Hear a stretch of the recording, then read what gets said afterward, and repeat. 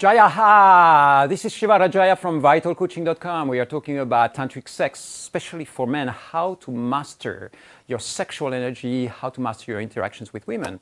And one question that came up is how to master your sexual insecurities. This is like within the range of what we call sexual shadows. You know, there are places where you arrive and you start touching on something that feels unsafe to you, that feels like you are stretching yourself, that you're challenging yourself by engaging there. And one of them, for instance, can be performance anxiety. You know, you are meeting this woman that you really like, you don't want to fuck it up, you don't want to mess it up, and you want to be really at your peak. Then you arrive in that space and you realize that you are not performing at your best.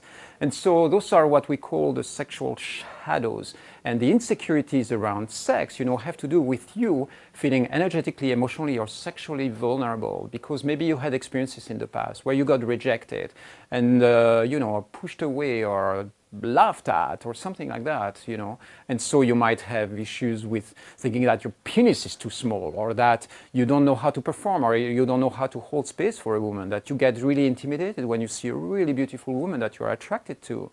And so all these insecurities, the idea is very simple. It is that as you build up sexual power and sexual confidence, you will see that the insecurities are being pushed aside. They're being pushed away out of your system because you have more and more fire, more and more confidence, more and more positive experiences with women. And then suddenly you realize, wow, great, you know, I'm a sex god. I can say it, I'm a sex master.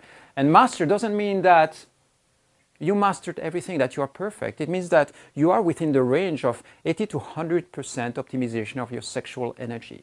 Again, you know, the interaction that you have with specific women, this is not where you measure how good you are at sex. Where you measure how good you are at sex is how comfortable are you with your sexual energy, how well is it flowing in your system. This is the vital sex idea. It is the idea that sexual energy is inside of you. And so as you keep on expanding that field of energy in your system, you will see that the insecurities just disappear, they dissolve out of the field, and you gain a sense of tremendous power and confidence. So what gives you confidence is this.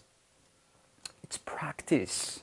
Okay, lots of practice. It's like if you have to play the keyboard in a concert for hundreds of people and you haven't been playing for 2 months, how is this going to make you feel? You are going to be exposed and feel like technically you're not making the right moves. So when it comes to sex and tantric sex, it's a little bit the same thing.